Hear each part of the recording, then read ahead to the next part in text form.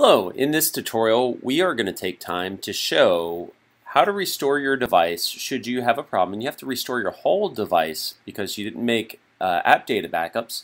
Well, there's a good chance if at least you were syncing it to iCloud, you can back up and restore, or excuse me, you should restore from an iCloud backup. But if you didn't do iCloud and chose to do it locally by syncing it to your computer, hopefully you have backups in place. I hooked up my iPad. If I click the iPad here, we can see here, and I go over this in other videos as well as I show how to restore in another tutorial video, how to restore from iCloud. Most people are doing the iCloud. Notice this one was already set to back up to the iCloud instead of this computer. Now this is the same way if you have this on Windows. It's no different, same layout. If I wanted to back up now, I could hit backup now. Notice that I do have a backup from April 5th.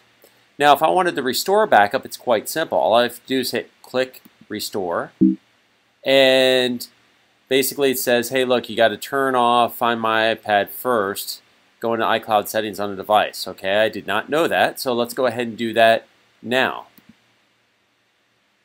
So now I have done that. I've turned off the iCloud backup, and the reason, or excuse me, that Find My iPhone. The reason is because if someone stole your device, they don't want you being able to turn it off if you don't have the Apple ID password. So it's protection for you.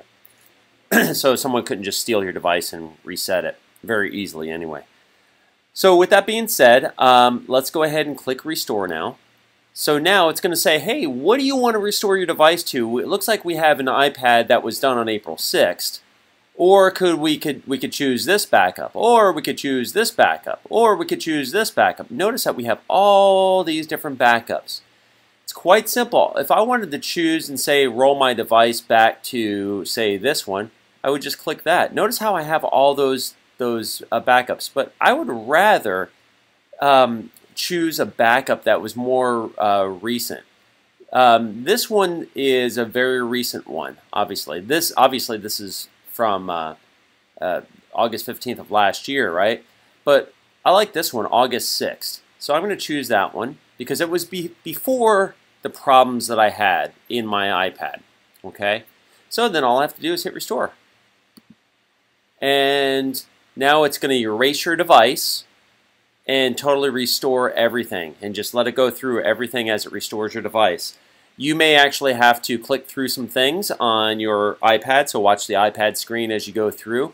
And remember, there's multiple ways of restoring data, but you can only restore data if you backed it up. If your staff didn't back it up, which is usually the case, it happens that doctors didn't follow through with making sure that the staff watched the training videos under the big How to Use button or the Backups button, which would also prompt you on those things. If they didn't do that, then unfortunately, you can't restore what you didn't back up.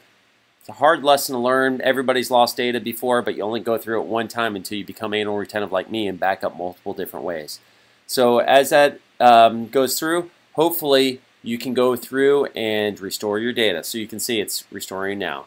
Okay, so I'll just click through OK, and then just follow the on-screen instructions. Hopefully that's been helpful.